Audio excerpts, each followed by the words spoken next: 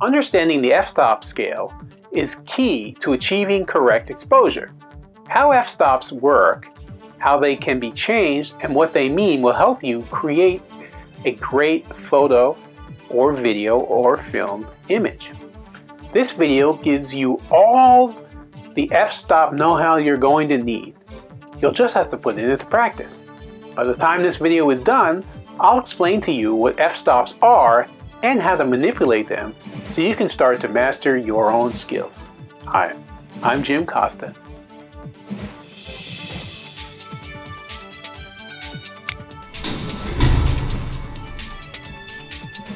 I'm a videography, photography, and technology guru, and I created this blog to help you to become a tech-savvy senior. My tips and advice are useful to anyone, but my specific focus is in helping senior citizens to become more familiar with technology to improve and better their lives. If you have a camera question, leave a comment below. I do read all the comments that people leave, and yes, believe it or not, I actually do personally respond to them as well. So I'd love to hear from you. I've created many other videos on improving your photography and videography skills, and I'll link to those in the comment section below, and both during and at the end of this video as well, so stay tuned. If you want to learn more, remember to subscribe to my channel and hit that bell to be notified when I upload new videos. I upload every week, and I'll be uploading more in-depth explanations of film, video, and photography topics in the future. So, what is an f-stop? In photography, an f-stop is a measurement of exposure. We already know that an exposure is made from the settings making up the exposure triangle.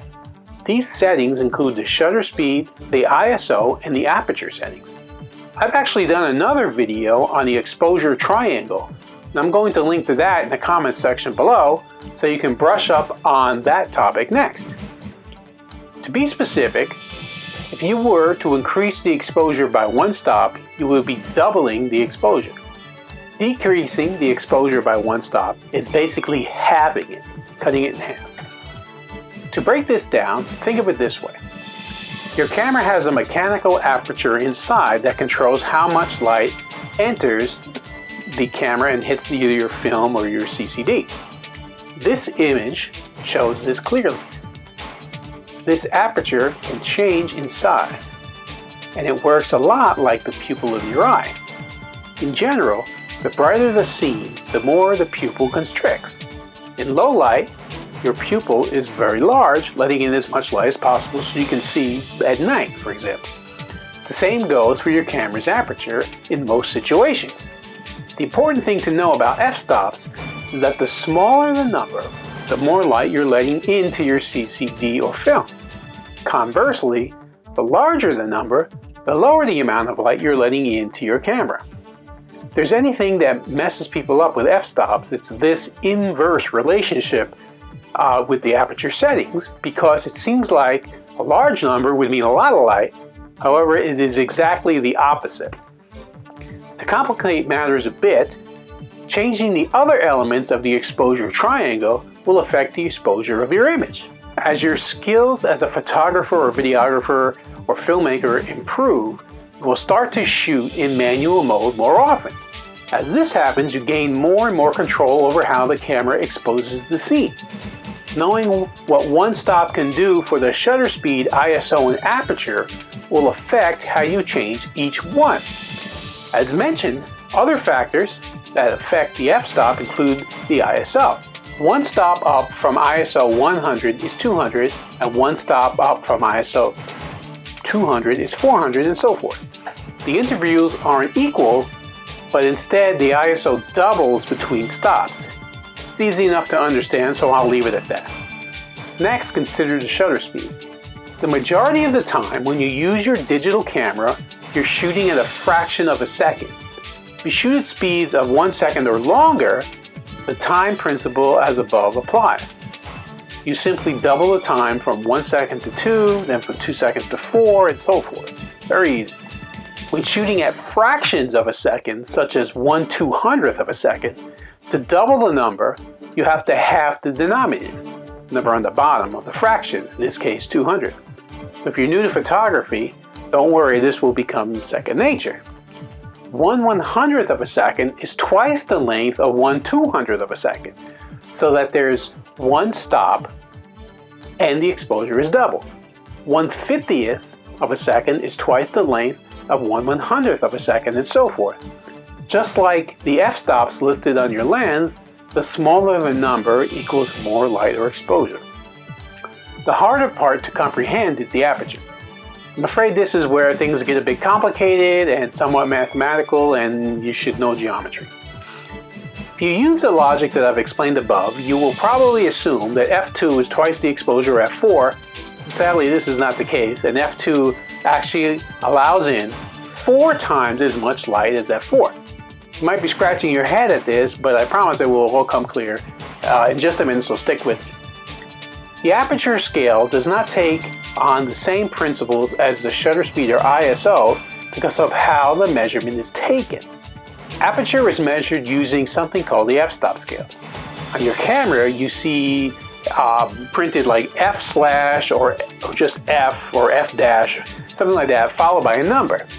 The number denotes how wide the aperture is, which in turn affects the exposure and depth of field.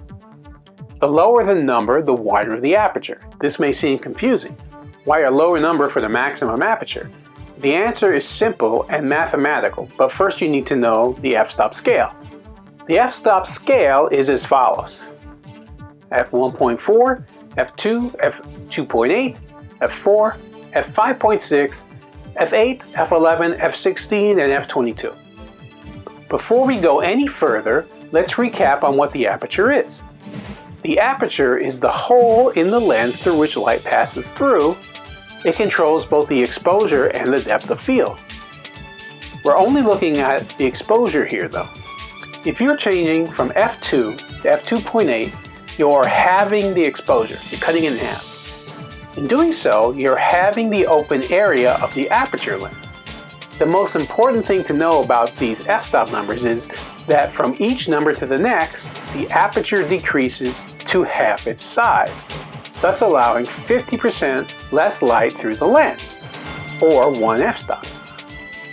This is because the f-stop numbers come from an equation used to work out the size of the aperture from the focal length of the lens. This is where the math comes in. The f in f-stop or f number stands for focal length, and the number is a fraction of the focal length, which tells you the size of the aperture. Say for example you have a 50mm lens with an aperture of f2. To find the width of the aperture, divide the 50 by 2, giving you a diameter of 25mm. You then have to take the radius, which is half of the diameter, in this case 12.5, multiply it by itself to create the radius squared, which is equal to 156.25, and multiply that by pi, 3.14, giving you a grand total number of 49.9. The whole equation kind of looks like this. The area of the opening is equal to pi times r squared, or radius squared. This isn't essential for you to know, especially if you're not good at math, but it may help you to get your head around it, especially if you happen to be a math whiz, because then it would make really good sense. Okay, so that's f-stop for you. With all this new information, you should have a much better understanding of how to control your exposure. It can seem like a complicated topic, especially with the math, but once you wrap your head around it, it all becomes second nature, really, I promise. Now, if this is making sense to you, a tech-savvy senior in the comments section below. My question of the day is this: what trouble have you had with f-stops, and how did you go about fixing it to improve your videos and film? Go ahead and leave a comment below and let us know. Do you want to see more videos like this? Follow my YouTube channel, Jim Costa Films, for more. Think what you saw was great? Go ahead and like it. You have an opinion? Comment below. You know someone who could benefit from the information that I provided? Share the video. Do you want to learn even more? If so, you can connect with Jim Costa Films on social media and online on Facebook, Instagram, Twitter, YouTube of course, and on the internet. I currently have over 4,200 videos on my YouTube channel, Jim Costa Films, so feel free to check out many of my other videos for great tips and suggestions. And now, I also have a new Facebook group called Video Producers and Content Creators, so look for that on Facebook to connect with me there, join the group, and get even more pro tips and tricks. Come on. Hello? Trying to record my blog, Luke, and you have jumped in my lap, sir. You want to stay? You want attention? Right this exact second as soon as I'm working?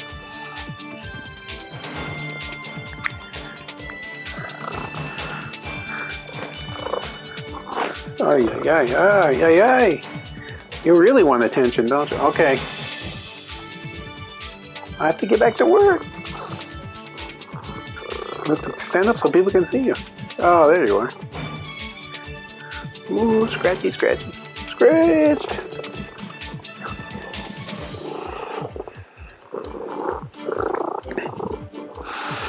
Alright, can I get back to work now? Please? Please? Please, can I get back to work? Do I have permission? Ah, you're drooling! Gross! Okay, down you go.